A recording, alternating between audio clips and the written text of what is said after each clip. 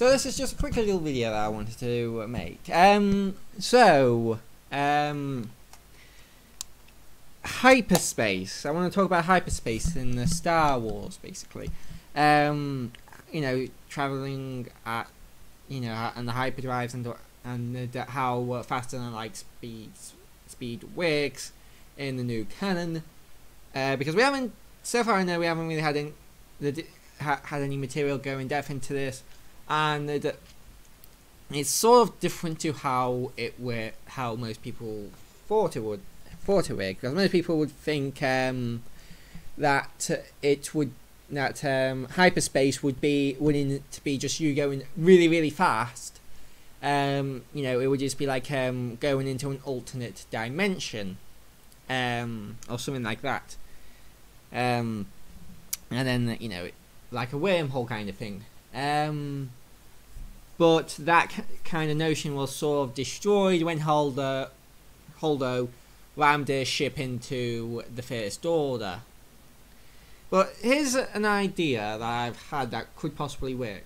So, hyperspace might be more like a state of being, I guess you could say. That's the easiest way I can describe it.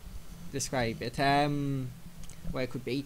So basically, my idea here is you enter hyperspace when you go X percent of the speed of light. So like you go, if you hit like 98% the speed of light or something like that, then you will go or like if you get over the speed of light, you go into hyperspace, and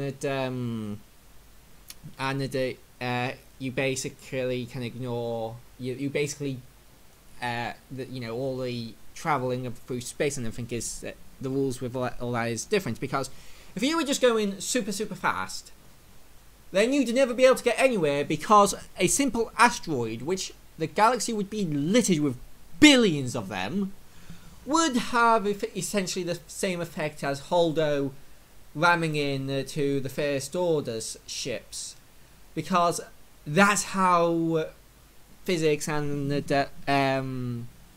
light and all that works, because you're putting a ton of energy into that rock, and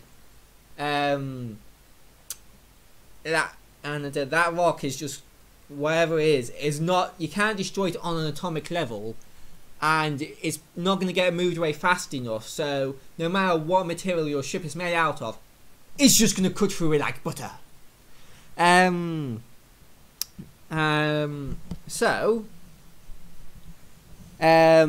What if, when you're in hyperspace, smaller bodies don't affect you, such as comets and asteroids?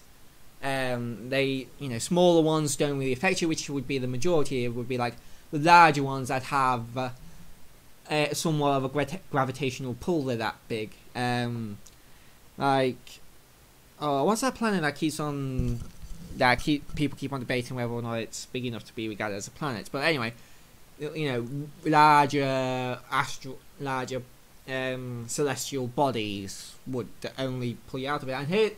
And this will explain why you can't go into hyperspace near a gravity well, because a gravity well, apart from the computer taking you out of it, because if in hyperspace you just basically ignored you were going, so you was like in a different state of being, and you could just go through anything, then why would you need to come out of hyperspace to avoid hitting a planet? Well, what if the gravity of that planet also manifests itself in hyperspace?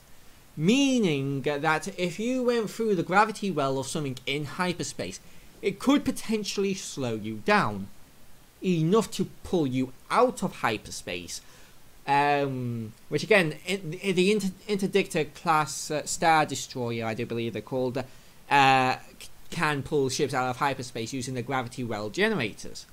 So you go, so say this is the planet's gravitational well, and this is a ship.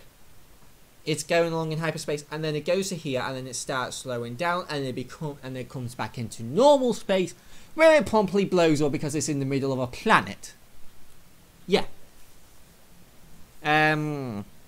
So that would definitely make it mucky. And obviously, and the reason why Holdo could ram his ship into the First Order is because you need to get up to X amount of speed to get into hyperspace, meaning that she couldn't have hit that speed for before hitting the First Order, meaning that she was going super fast but not fast enough to go into hyperspace, meaning that the ship would still have presence within the physical world, within regular space, meaning that happened. And like I said, if you were just going super fast, within theory, obviously you can't prove any of this. This is all science fiction, but within theory, if you hit anything at faster than light speed, or even close to light speed, then I don't think there's, no matter what, like, anything is made out of, it's going to go cut through you like butter. Within theory. And yeah, that would explain the plot holes. Well, one of the many plot holes from The Last Jedi. We explain why Holdo could ram into the First Order, but it also explains why random asteroids doesn't just kill you if because it's impossible to keep track of all the wandering asteroids. So it's more than likely that you're probably going to ram into one if you're going if you're not in like another state of being. That's where, to the point where you can just go through it without it physically affecting you. Yeah, that's